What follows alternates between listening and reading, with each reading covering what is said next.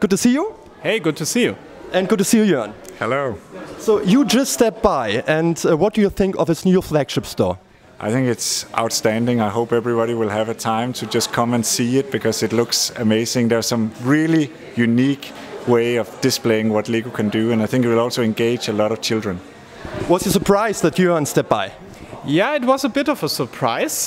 We received the news actually only yesterday. Jørgen was by chance in town, and we are very happy that you're actually coming and looking what we have in store. Great. And what do you think of the Brandenburg Gate upstairs? It's incredible, and I really hope that people will see it from across the street because it's a very remarkable build.